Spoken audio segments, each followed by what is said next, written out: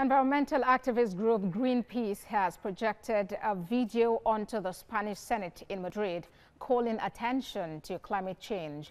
The projection, which included messages like "Now is the time to act," came as leaders and decision makers were meeting in the Spanish capital for United Nations climate talks. Greenpeace Southeast Asia Executive Director Yeb Sano said they projected the film onto the Senate building because they wanted the message to reach the highest levels of political power.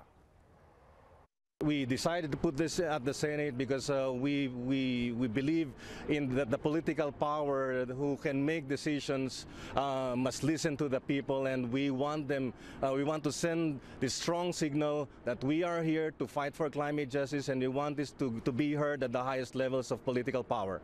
People are already suffering right now. People are already facing the impact of the climate crisis through floods that are killing millions of people and destroying farms and homes. Therefore, I call upon the world leaders here to take climate action, to pay for the mess that they've created, because Africa is the least emitter of carbons, but it is being the most affected by the climate crisis. Well, let's now talk more about climate change and the COP25 conference. I have joining me at this time Omobola Eko from the Urban Tree Revival Initiative. It's good to have you join us on TVC News at 7. Thank you very much for having me. All right, the issue of climate change taking center stage the world over. What actually is the significance of all of these talks? Why is it important? Oh, okay.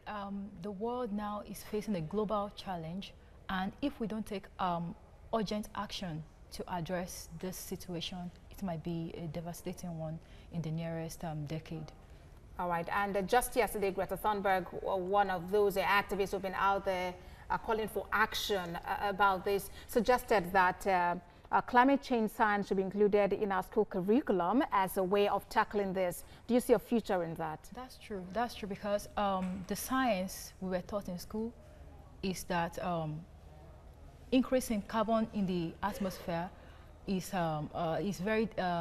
dangerous to our health, and is dangerous to the entire environment.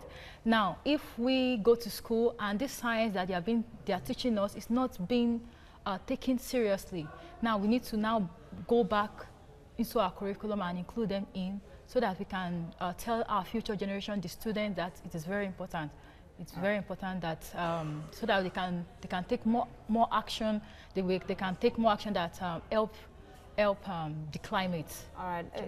Okay. You're a member of the Urban Tree Revival Initiative, yes. And so I'm looking at the Nigerian system and the fact that we actually need trees for a lot of things. We need to cut trees down to make furniture and come up with other things. So how do we cope when we have to leave the trees and let them be? Yes, there are other substitutes for trees now. Now people are venturing to a less important, no, it's actually important, bamboo. Okay. People are using bamboo for furniture, replacing the timber right now. Bamboo is used in furniture, it's used for curtains, it's used for other fiber products. So we can plant more bamboo in our plantation to save the timber. Yes. But how sustainable? Yes, very sustainable. In China now, that's what the world is tending towards that area. And plastic plastic and glass can be used to replace a lot of all those things, waste plastics and all that. All right. So they have been called now to ensure that significant results are delivered at the end of the COP25, which is holding in Madrid. I must sincerely appreciate you for joining us at this time. Omobola Eko from the Urban Tree Revival Initiative. Yes, thank you.